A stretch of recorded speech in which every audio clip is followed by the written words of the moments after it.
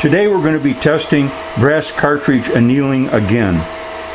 We've got a 243, a 280, a 303, and a 7mm, and there they are. That's all I know about them.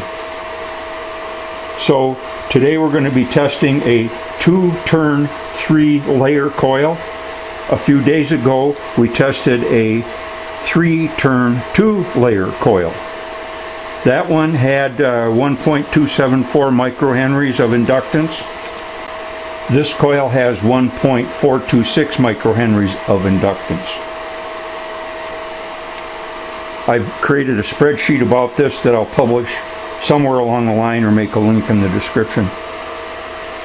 So let's get on with it.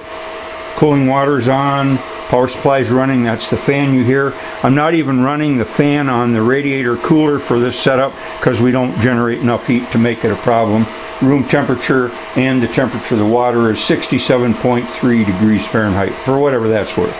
Okay, so we turn on the power, and for this coil we have, let's call it 8 amperes of idling current, and the frequency is 90.57 kilohertz at idle.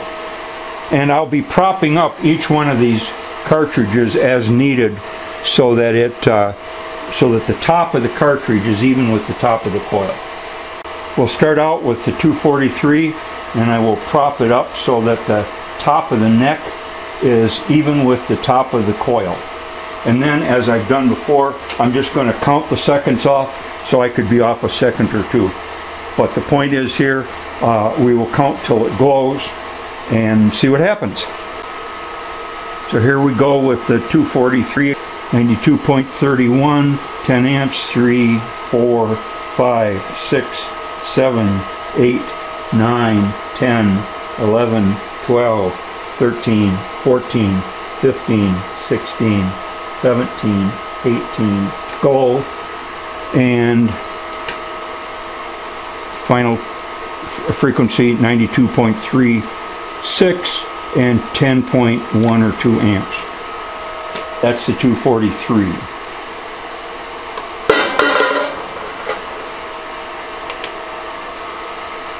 Okay, now the 280.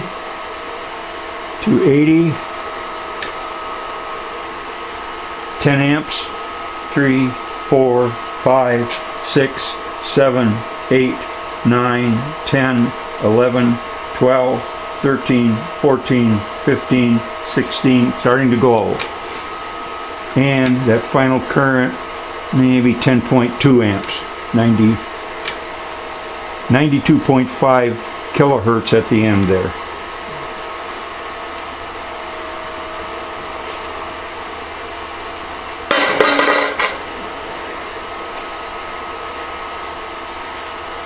Okay, now we're going to go for the 303.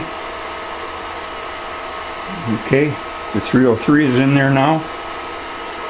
Turn on 10 amps, 2, 3, 4, 5, 6, 7, 8, 9, 10, go. Frequency 92.25, 10.25 amps at the end.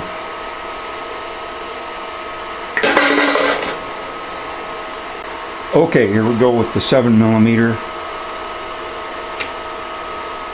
10 amps, 93.13, 3, 4, 5, 6, 7, 8, 9, 10, 11, 12, 13, 14, 15, 16, 17, 18, glow. And 10.5 amps, 93.17 kilohertz. Okay, so there's the test. I haven't even looked at the results myself. I'll have to watch the video to see what happened. Okay, that's it for this test. Now we need to compare the numbers. Water temperature went from, was it 67 degrees to 74 during that time, and that's just fine.